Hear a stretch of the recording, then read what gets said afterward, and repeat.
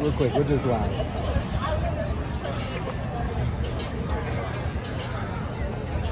Hey, thanks, Don and Terry. We are here with Nathan Martin. Can you just talk to me just about the race and what you were seeing coming down that finish line? Yeah, I mean, I wanted to get out here, test myself, have a couple other races coming up. So I've done the Crim multiple times. It's always great getting out here. And yeah, that last little bit, I was just trying to fight to finish, obviously tired, and yeah, just trying to bring home a good time. Unofficial time of 48:43. Is that the fastest you ever ran in 10 miles? So actually I ran 46:57 a few years back. That's when there was a little bit more competition. So it's always hard to push yourself alone, but I'm happy with my time and performance, and I think it's going to help me out for races to come. So. And you have to push yourself through this race. So what would you say to those first-time runners who are just getting out here that want to complete this race? The biggest thing is just be smart. It's not one in the first 3 miles, it's one in the last 3. So know what your abilities are, test yourself, and when it comes time to grind. Now that you got the win, what comes after this? Do you go drink some water, get some hydrate, you drink something? I mean, you gotta let us know.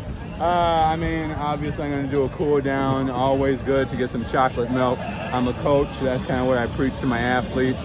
And yeah, just getting ready for what's ever next. So, well, congratulations, Nathan Martin of Jackson. And I send it back to you, Don and Terry. Me and Nathan, we're gonna go get some chocolate milk, right? Get some chocolate milk. So. You guys are... Nathan, just to follow up a little bit. Oh yeah. Nathan, you got a second? Yeah, I can connect. So. What does it feel like to win this race, particularly here in Flint, Michigan? It's awesome. Obviously, I'm a Michigan native, so being able to come here, represent Michigan, obviously we're in Michigan, it's just really awesome, and celebrate and all that kind of stuff, so it's pretty cool. Yeah, you said you were a coach as well? I am a coach, yeah. Where do you coach? So I coach at Jackson High School. So shout out to my athletes. I actually have one racing right now, so we'll see how she does. But yeah, no, it's awesome. Kind of talk about what was the approach? I mean, what did you kind of think of it as you were moving along? Yeah, so our original goal was, hey, regardless of the conditions, regardless of who shows up, let's try and fight for a PR. I knew kind of early on that might not be the case.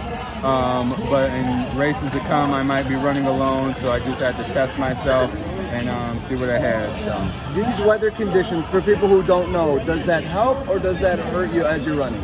So really anything over about 50, 55 degrees is a negative effect on the body. So I don't know what it is, 60, 70, so a little past that. But again, it's about testing yourself and seeing what you got regardless of things. So.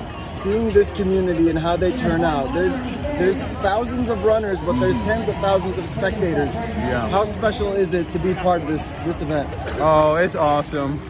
Just seeing everybody, the energy, all that kind of stuff. Like, you can't mimic that in a workout, right? So getting out here, testing yourself, having people cheer you on is awesome. So.